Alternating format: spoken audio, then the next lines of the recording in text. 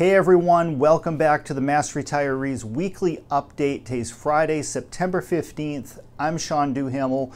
Thank you so much for joining with us and tuning in again this week. Now, before I get rolling on this week's news, I just want to make a couple of quick updates. First of all, Happy New Year to those members who are celebrating Rosh Hashanah this evening. I hope you have a wonderful weekend. Happy New Year. And then in addition to that, I want to remind everyone that a week from today, on Friday, September 22nd, we will be hosting our Mass Retirees annual meeting. It is in a new location this year. It's taking place down in Mansfield at the Envision Hotel and Conference Center. The meeting will begin at 11 a.m. I know that members start to arrive anytime from 10 o'clock on. We have a couple of great guest speakers lined up. David Morales, the general manager of Unicare, is planning on joining with us and will be offering some remarks. We'll also be joined by State Senator Paul Feeney, who is a very close friend and ally of our association. He is a sponsor of several Mass Retirees bills, and we are delighted to be in Senator Feeney's district for this meeting. It'll be the first time, as far as I know, that we've had a meeting down in the Mansfield-Foxborough area. The meeting location, the Envision Hotel, is very easy to get to. It's right off of Interstate 95, so you shouldn't have any problem getting there. And as we have been saying over the past several issues of this weekly update, as well as in our newsletter, we've got a whole host of Mass Retirees meetings coming up through this fall and into next year. So if you're not in and around the Foxborough or Mansfield area, don't worry, we're going to have a meeting somewhere near you here in Massachusetts over the coming year. We're also going to continue to hold our Teletown Hall meetings, with the next Teletown Hall event taking place on Friday, September 29th at 1 o'clock. We will be joined by the Prim Board's Executive Director and Chief Investment Officer, Michael Trotsky. So that will be a great meeting as well. But now to get into the meat of this week's message. Originally, we were planning on providing an update on the Social Security WEP and GPO situation. As I mentioned in last week's message, just last week, the Republican majority in the House of Representatives filed a Republican-backed WEP reform bill. That bill is being sponsored by Texas Congressman Jody Arrington, who is a very close friend and ally of the Texas Retired Teachers Association. That legislation largely mirrors what former Congressman Kevin Brady had been filing. In addition, there's a lot of activity nationally on H.R. 82, which is the bill that would fully repeal both WEP and GPO, which of course has always been the primary goal and the ultimate goal of all of our organizations. The organizations that are spearheading that effort are doing a good job of driving attention towards these issues, with the hope of bringing that bill to the House floor sometime in the foreseeable future for a vote. Now, we're not going to focus on those issues today. Instead, we're going to focus on health care here in Massachusetts. We will get back to WEP and GPO and all the various moving parts over the next couple of weeks. But there was a report that was just released this Wednesday by the Healthcare Policy Commission here in Massachusetts that is really sounding the alarm bell in terms of an increase in healthcare costs in Massachusetts. And this is of great concern to us all, because as important as your pension is, and the COLA, and Social Security, and repealing or reforming WEP and GPO, all those things are extremely important. But I think all of us realize, particularly as we get a little bit older and things start to break down, just how important high quality and affordable health care is to everyone. It's really a universal concern. And Massachusetts, over the past decade or more, has done a really good job of, first of all, making sure that everyone has access to health care, trying to control rising health care costs. We are very fortunate in Massachusetts, and my wife and I say this to each other all the time. My wife had shoulder reconstruction almost a year ago and a whole bunch of PT, and there are 10 physicians in the whole country who performed the procedure that she had that was invented right here in Boston.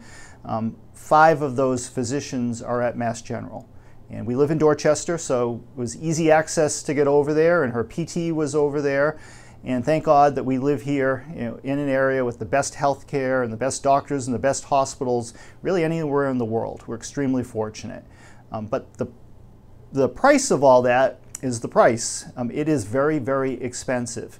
Now, 11 years ago, the Commonwealth created what's known as the Healthcare Policy Commission, the HPC. It was the first of its kind agency anywhere in the country with the primary focus of finding ways to control or contain the growth of healthcare spending and the growth of healthcare costs.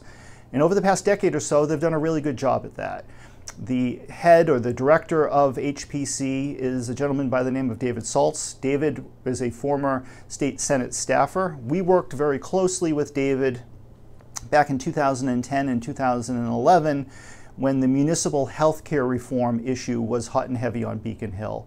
And I really got to credit David with some of the provisions that the Senate implemented or put into that legislation back then, which have proved to really protect public retirees and given us a voice and a seat at the bargaining table at the local level when it comes to municipal health insurance. So David is a well-recognized healthcare expert, healthcare policy expert, and for the last 11 years he's headed up the HPC. I also need to mention, and we've talked about this in the past, that last year, right on the verge of the GIC entering into the final stages of their procurement process and implementing plan design decisions and so forth, the HPC made their annual report to the GIC. And within that report, they strongly cautioned the GIC to be very careful in terms of any further increases in out-of-pocket costs. Now, out-of-pocket costs, of course, are your copayment, your deductible, which have been very stable and secure now for the past 6 years at the GIC and at the local level as well. We haven't seen any spike in those types of costs for the most part across any of the Blue Cross plans either. So things have been stable in terms of out-of-pocket costs. And one of the reasons why they've been stable is that in addition to their work of containing costs, HPC does a lot of healthcare research, analysis, reports on trends. And one of the things that they've looked at is the impact of out-of-pocket costs in terms of users or retirees, active employees, choosing to utilize healthcare services. Because if you have high out-of-pocket costs, whether it's a high deductible, high copayment, you might not be able to afford to pay those bills, so you're going to avoid going to the doctor or avoid going to the hospital. And oftentimes the result of that is that people get sicker, people don't address their healthcare problems until they become a crisis, until they have to call 911 and the ambulance comes, and then the costs tend to be a lot more expensive than if they had just addressed that problem when it first occurred. So they were very careful and very cautious in their approach of saying to the GIC, you really need to think twice about this. And thankfully, Matt Vino and the team at the GIC and the 17-member commission heeded that advice and did not increase copayments and deductibles. But across the state, we are seeing a growing and an alarming trend of healthcare premiums sharply rising, out-of-pocket costs going up. The Healthcare Commission's report that just, again, was released this past Wednesday states that as of 2021, so 2 years ago, the average deductible in Massachusetts, and this is looking at all of the plans in Massachusetts, the average deductible for a family plan is $2,400, and that was back 2 years ago, so it could be even higher than that now. For an individual plan, that average deductible was $1,400. So if you put that in context of the $500 deductible that the GIC has in place and has had in place now for the better part of a decade or more for the non-Medicare plans, the active employee plans that some retirees are stuck in, and that's a side issue that we're going to continue to work on. But the $500 deductible pales in comparison to the $2,400 family deductible or the $1,400 individual deductible that we see across the state in many plans. And that's really counterproductive in terms of providing open and affordable access to health care. Now, in terms of health care premiums, they've also been tracking those trends. So back in 2011, right before the commission got up and running, they have the average cost of a health insurance plan at that point, and they also looked at it in 2021. And over that 10-year span, the average cost of health insurance in Massachusetts rose by nearly $7,000 a year. That's a pretty big jump in costs. And they have seen evidence that as we're continuing to emerge from the pandemic, because if you remember back in 2020 and 2021, a lot of elective procedures, knee replacements, hip replacements, things that maybe were not life and death, were put off or postponed until things became a little bit more stable and the vaccines had time to kick in and things really started to get back to normal. But since then, we've seen a spike in healthcare costs. Now, the Health Policy Commission, part of their mandate is to set a benchmark across the state for the annual average increase in healthcare costs per capita. And the commission would like to see that cost come in at 3.1% per capita on average. Well, it is trending slightly higher than that. Last year, it trended just a 0.1% up to 3.2. But when you're talking about tenths of percents on billions of dollars being spent, that cost adds up very, very quickly.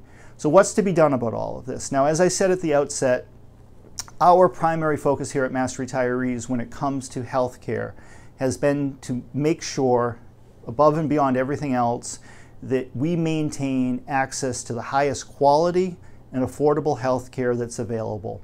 It's very simple, very straightforward. But that being said, we're constantly being pushed and pulled over affordability versus access and quality of care, quality of plan design. Now, we have done a lot of work working very closely with the GIC, but also with the healthcare providers, whether it's Blue Cross Blue Shield at the local level or Unicare at the state level with the GIC, to help them and to help them promote various plans that focus on wellness. If they can help to keep their enrollees healthier, that automatically reduces overall costs. So one of the things that we've been very focused on in terms of wellness over the past few years has been working directly with Sensio Systems and their IBIS telehealth platform.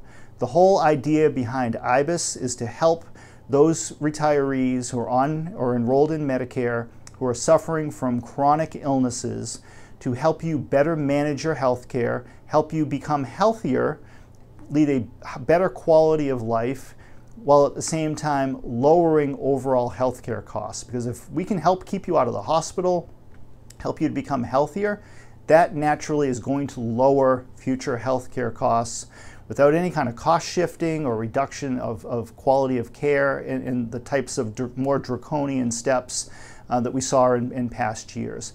Blue Cross and Unicare are also doing a lot of work just in terms of whole person, whole health, and this whole idea of just generally promoting wellness. And we're going to continue to focus on those sorts of things, and you'll be seeing weekly updates like this and videos in our newsletter talking about these various aspects.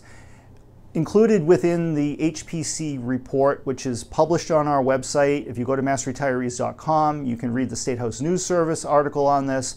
Also find a link if you choose to read the full report. They also make some recommendations in the report of steps that the state can and maybe should take to help get these costs under control. One is putting in place some type of price controls over the growth of prescription drug pricing. We know that one of the major drivers of healthcare costs, not only here in Massachusetts, but around the country, is the rising cost of prescription drugs. Now, of course, the pharmaceutical industry is dead set against any types of price controls, and we've seen that at the federal level with the hoops that Medicare is being forced to jump through, and just in terms of trying to negotiate the price of drugs. We are the only major Western country that does not have some type of controls in place when it comes to the price of pharmaceutical drugs. Now, the pharmaceutical industry will argue that price controls or price limits will stifle innovation, lead to fewer innovative drugs being formulated. I'm not sure if I believe that or not. You could argue it both ways. All I know is that every time our members are going to the pharmacy, it seems to be costing you more and more. And every time we come out with new health insurance rates or premium rates every year, the cost of prescriptions is a leading cause for those increases in your out-of-pocket costs or your overall premium costs. So something has to give. We've got to find a better way to address this. Another major problem here in Massachusetts and in many locations around the country is a shortage of qualified healthcare professionals to fill the various jobs that exist. And healthcare is a major part of the Massachusetts economy, particularly here in Eastern Massachusetts, with all the hospitals and various biotech companies, drug manufacturers, where we have become a hotbed for overall healthcare industry, which is a great thing. However, it's not such a great thing if you don't have enough qualified workers to fill those jobs. And according to the Massachusetts Hospital Association, that there are currently 19,000 open healthcare positions in Massachusetts that need to be filled. So that is a driver of increased costs. If you don't have enough employees, it leads to overtime, and it's just not a good thing. So those are some of just the basic things that will be worked on. And again, we'll be reporting on this more going forward. But it's something we wanted to make sure that we flagged for our members, because healthcare is such a vital part of everything we do. We spend a lot of time here at Mass Retirees focused on these issues, trying to become expert as best we can on the various aspects of this. So we will be continuing to work with our partners, whether it's the insurance companies, whether it's the hospitals, whether it's the GIC, whether it's the municipal health insurance purchasing groups around the state like Maya, who we work very closely with, to continue to find innovative ways that we can help our members and help the government to be able to control these costs while still providing you with the best quality and most affordable health care that's available out there. So with that, I'm going to sign off for today. Again, if you're available next week, if you're down in the Mansfield area, don't mind taking a little bit of a ride. We would love to see you at our meeting. But again, look to page 3 of the newsletter. It's the full list of all of our upcoming events. So if you can't make it next week, we hope to see you again in the very near future. In the meantime, take care, everyone. Happy New Year to those of you celebrating Rosh Hashanah this evening. Be well.